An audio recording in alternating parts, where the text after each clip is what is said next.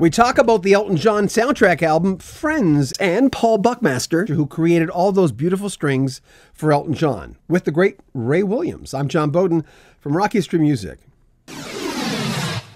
Ray was the guy who introduced Elton John to Bernie Taupin, and that was a whole different world. Changed the trajectory of their lives for sure. He was involved in Empty Sky and the Elton John album, but also the soundtrack to Friends. It's a very symphonic album. The movie did not do that well, but the album did quite well. It's sort of a cult album these days with that bright pink cover.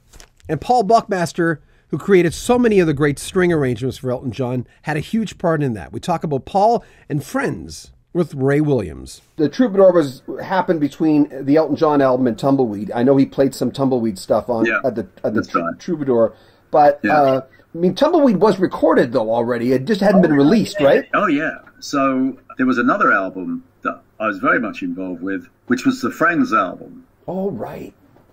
Because a friend of mine was John Gilbert, who managed Family. And when we made the Elton John album, I gave him a copy because I said, this guy's going to be really big. He came back to me and he said, my dad's doing a movie. His dad was Lewis Gilbert, was a famous old director. And he said, maybe we could use some of this. Anyway, we met up. It was a very cheap movie. It was about £250,000. And it was all set in the Camargue. I don't know whether you ever saw it, but these two young 15-year-olds that fall in love. And that's when I said, we should try and do some music for you. And it came out. And of course, Friends was a massive success. Not as an Elton John album, but as a soundtrack. And I think it reached number 2 in America, I think. It was a massive... Paul Buckmaster was a big part of that. Oh, Paul Buckmaster. See, that's another sad thing. Paul passed away not so long ago. I'm glad Caleb, in his documentary, has got Paul in that. He was a brilliant man. He had a lot to do with the transition of Elton being something there to where Gus and him, the combination of that on the Elton John album was just unbelievable.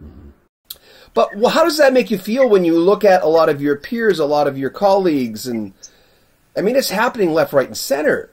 It is. There's too many people passing away at the moment, and people that were absolute legends, and that they are. I mean, everybody lived the rock and roll dream, or what people perceived as the rock and roll dream, but a lot of people just carried it on and didn't stop at a certain age. And therefore they continued, and they ended up in many cases just as Elton did. And there's just so many people. It's tragic. And I find it very sad that a lot of these people have never been able to enjoy a longer life and having fun. These people, one knew when we were very young.